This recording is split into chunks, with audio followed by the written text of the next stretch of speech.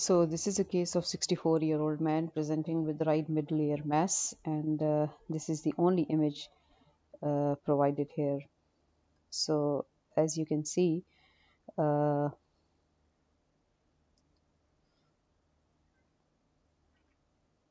that this is the CT angiography image, and it is showing a vessel that is traveling anteriorly within the medial aspect here. It is traveling anteriorly within the medial aspect of the right middle ear cavity, and there is absence of the bony plate that normally separates the petrous internal carotid artery from the tympanic cavity.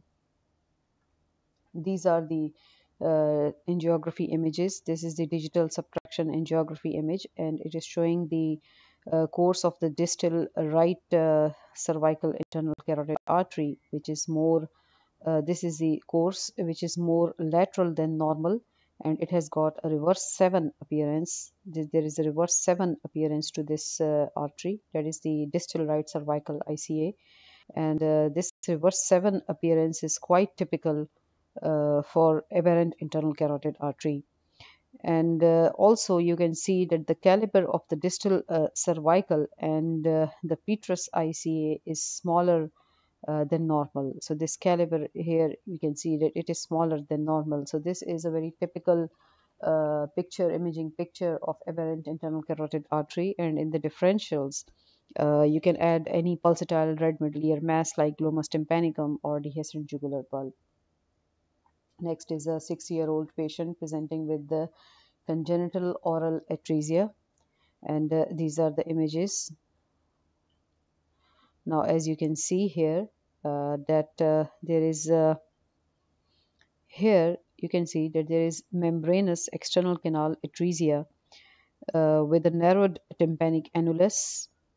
The tympanic annulus is narrowed, and this is best seen here on the coronal image, that there is narrowing of the tympanic annulus here.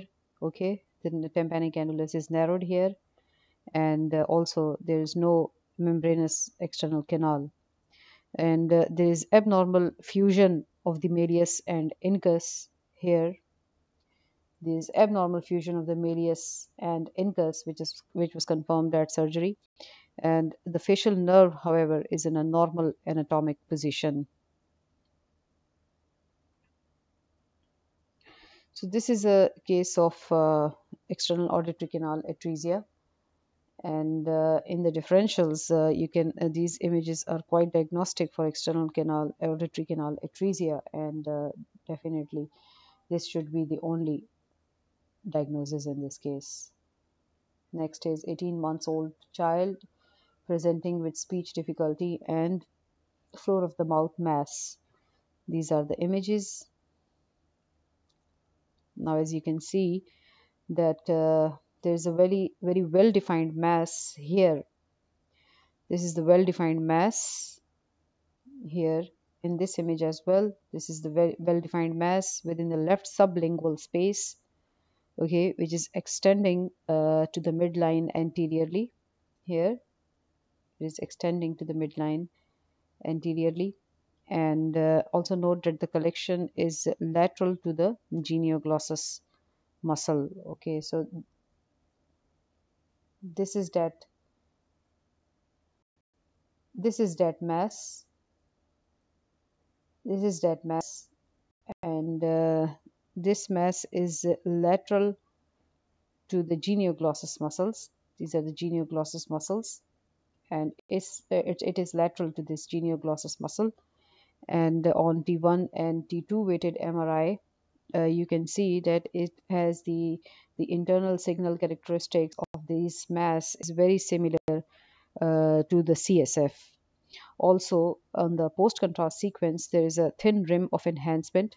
Here you can see that there is a thin rim of enhancement around this mass on the post-contrast sequence, and on T1 and T2 weighted MRIs, this mass has the same signal intensity as that of CSF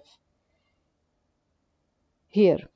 So there is no extension of this mass into the submandibular space, which is again here you can see this is the coronal image, and there's no extension of this mass into the submandibular space on the coronal stair sequence. So this is a case of ranula. It is simple ranula. Okay, this is a case of simple ranula. And in the differentials, you can add epidermoid or dermoid or lymphangioma or abscess in it. Next is 53-year-old woman presenting with proptosis and decreased vision in the right eye, and these are the images. Now, as you can see, that there is a mass. Okay, there is a mass here which is surrounding the right optic nerve, and it is also causing mild proptosis in this region. Okay, this is the mass which is surrounding the right optic nerve. On the post-gadolinium fat suppressed, here on the post-gadolinium fat suppressed T1 weighted images, we can see that there is circumferential enhancement around the optic nerve. Okay, so you can see here that there is circumferential enhancement. This is the optic nerve, and this is that circumferential enhancement that we are talking about around the optic nerve. So the right optic nerve can be identified as a separate structure, and it is separate from the mass. We can see very clearly that this is the right optic nerve, and this is that circumferential enhancement around it. So this can be quite separately visualized or identified. That this optic nerve is actually separate from the mass, and this mass is iso-intense to muscle on the coronal stir sequence here. This is iso to the muscles. These are the muscles, and this mass is iso to these muscles. And on the post contrast sequences, we can see that there is uniform enhancement in this mass. The optic sheath between the globe and the tumor is also dilated. Okay, this is the optic sheath between the globe and the tumor, and it's also dilated. So this is a case of optic nerve sheath meningioma. This is optic nerve sheath meningioma, and in the differentials, you can add optic glioma or inflammatory pseudotumor or lymphoma or metastasis. Next is a 14-month-old girl who's presenting with neck swelling for 2 months. Now, these are the provided images. As you can see, that there are several rim enhancing, thick walled, low attenuation fluid collections in the neck bilaterally, also including the retropharyngeal space here. Okay, so this is the retropharyngeal space. So these are all those several rim enhancing, thick walled, low attenuation fluid collections, and these lesions, they lie along major lymph node chains, and there is very minimal reticulation in the surrounding fat. There's minimal reticulation in the surrounding fat, and there are none of the typical inflammatory features which are seen in pyogenic adenitis. So this is a case of inflammatory adenitis secondary to Mycobacterium avium complex MAC infection, and in the differentials you can add other bacterial or fungal lymphadenitis, partially treated suppurative adenitis, and cystic tumors like squamous cell carcinoma. Next is 74-year-old woman presenting with the red mass behind the eardrum and hearing loss and pulsatile tinnitus. These are the images. Now, starting with the axial CT scan, through the temporal bone, it shows here, it shows the bone erosion around the jugular foramen. Okay, so around the jugular foramen, there is this bone erosion, and there is a small mass here in the hypotympanoid. Okay, this is the small mass in the hypotympanoid, and the carotid canal is actually separate from this lesion. Okay, here this is the small mass, and the carotid canal is separate from the lesion. The MRI images show a mass in the jugular foramen, and the middle ear as well. So this is the mass which is present in the jugular foramen and middle ear. Tiny flow voids can also be seen in this lesion on the pre-contrast T1 weighted MRI, and in the T2 weighted MRI as well. We can see that there are tiny flow voids here. So this is a typical case of glomus jugulotympanicum, and in the differentials you can add glomus tympanicum, aberrant carotid artery, meningioma of jugular foramen, schwannoma of jugular foramen, and pseudolesion, that is normal jugular bulb. So next is 65-year-old man presenting with nasal congestion, and these are the images. Now as you can see that this is the CT scan, and it shows the complete opacification of the left maxillary sinus by heterogeneous high attenuation material. Also you can see that there is a marked thickening of the sinus walls. Compare it to the right side. Here you can see that there is marked thickening of the sinus walls. This is the high attenuation material which is heterogeneous, and it is completely opacifying the left maxillary sinus. On MRI, you can see that the central material within the sinus is markedly hypointense. This is markedly hypointense on T2 weighted MRI, and it is hyperintense on T1 weighted MRI. Okay, so this is T1 weighted MRI, and it is hyperintense here, and it is hypointense here on T2 weighted MRI. Also, you can see that on the post-contrast sequence, there is peripheral sinus enhancement. There is peripheral enhancement of this mass, but the bulk of the material is actually non-enhancing. So this is a case of allergic fungal sinusitis, and the differentials, you can add chronic sinusitis with inspissated secretions, fungal mycetoma, and trauma and sinonasal blood. Next is case of a 12-month-old boy presenting with leukocoria, and this is the only image provided, which is quite suggestive of a diagnosis. However, let's proceed with the descriptive findings. So this is the axial CT scan, which is showing a calcified mass in the left globe. This is the calcification, and this is the mass in the left globe. So in the left globe, and it is accompanying, this is the retinal detachment. This is the retinal detachment here. It is accompanying this retinal detachment, this mass, and however, the globes are of similar sizes almost. Okay, so this is a case of retinoblastoma. This is a typical imaging picture of retinoblastoma, and in the differentials, you can add toxocariasis, astrocytic hematoma, and PHPV. Next is 33-year-old woman who is presenting with right shoulder pain and weakness in her right arm, and that has worsened over the last 3 months. So these are the imaging findings. Now, as you can see that there is a well circumscribed here rounded mass along the right brachial plexus, and this mass is hyperintense on T2, and it is this mass is hyperintense on T2, and also it is enhancing heterogeneously on the post-contrast sequences. This is the post-contrast sequence. This is the post-contrast sequence, and there is heterogeneous enhancement of this lesion. This mass is extending back along the right C7 and C8 nerve roots here. This is extending to the right C7 and C8 nerve roots with expansion of the, here you can see that this is causing expansion of the respective neural foramina here. Okay, in the axial sequences, this is quite clear that this mass is causing the expansion of the neural foramina, and this mass is also abutting the right subclavian artery without narrowing it. Okay, so this is abutting the right subclavian artery, however it is not narrowing it.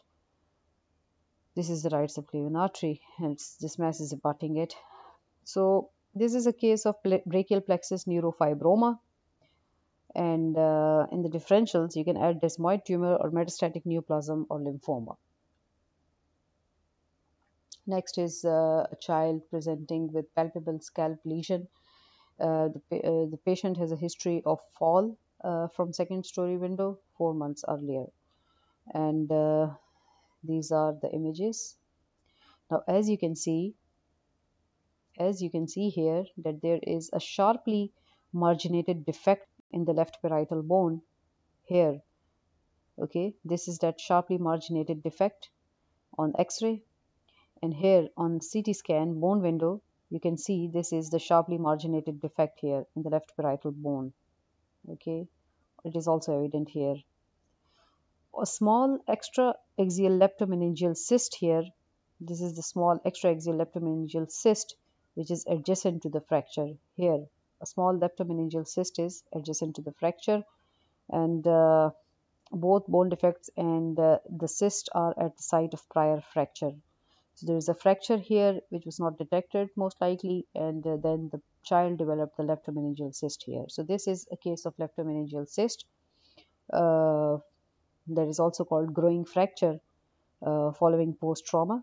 And in the differentials, you can add unhealed fracture with adjacent encephalomalacia, Langerhans cell histiocytosis, and metastasis, of course.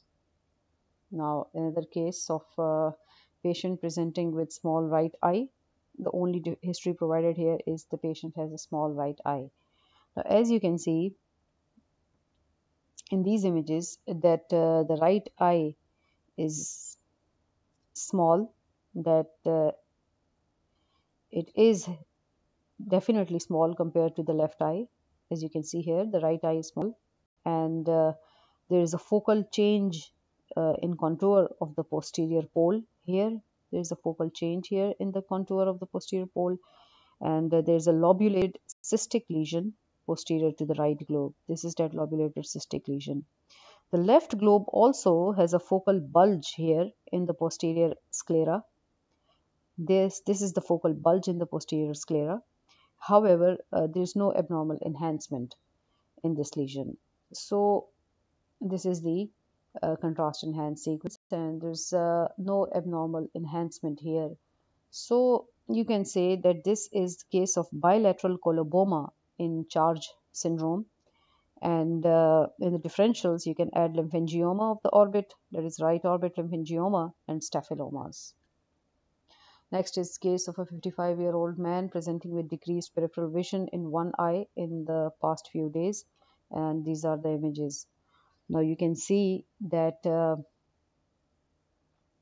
here you can see this is the CT scan, axial CT scan, and there is subtle high density in the posterior aspect of the vitreous of the right globe. Compare it to the left. There is subtle hyperdensity here.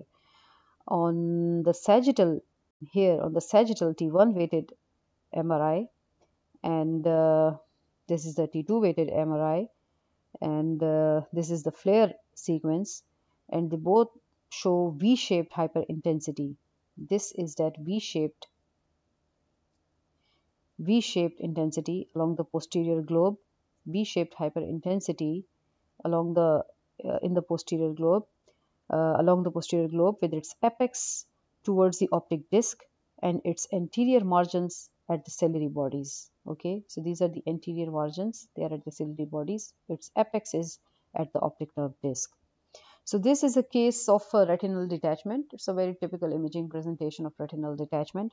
And in the differentials, you can add choroidal or hyaloid membrane detachment, and persistent hyperplastic primary vitreous, Coats disease, and any ocular neoplasm.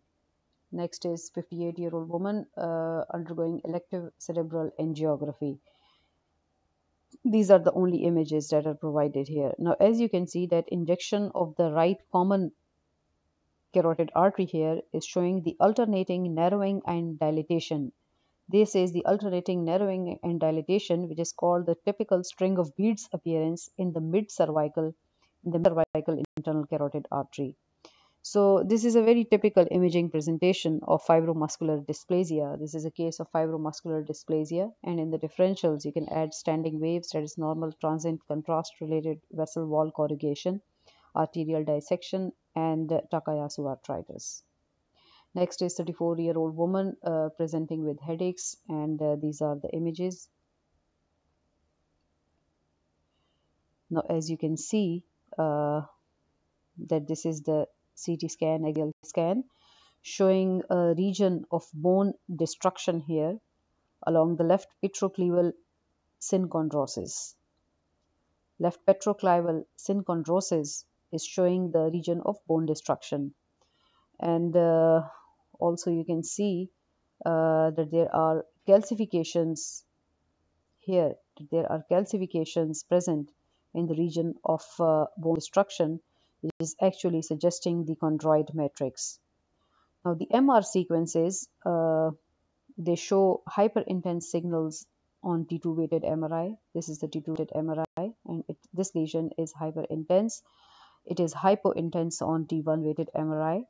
And on the post-contrast sequence, we can see that there's moderate enhancement within this lesion. There is moderate enhancement, and the enhancing soft tissue is extending into the prepontine cistern. This enhancing soft tissue is extending into the prepontine. Here it's extending into the prepontine cistern. So this is a typical picture of chondrosarcoma, which is low-grade myxoid chondrosarcoma. And in the differentials, you can add chordoma, meningioma, myeloma, metastasis, and nasopharyngeal cancer.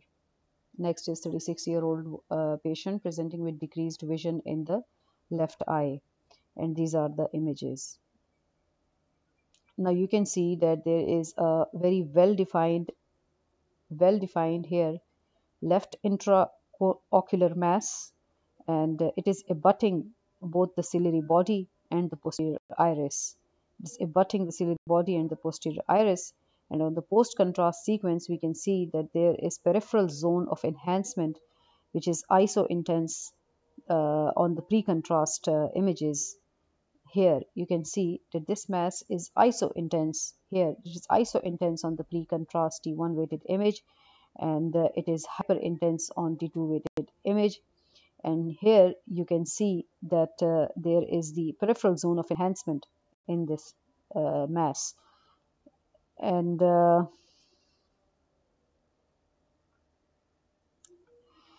here you can see that it is iso-intense on the T1 weighted pre-contrast sequence. So this is a case of ocular melanoma.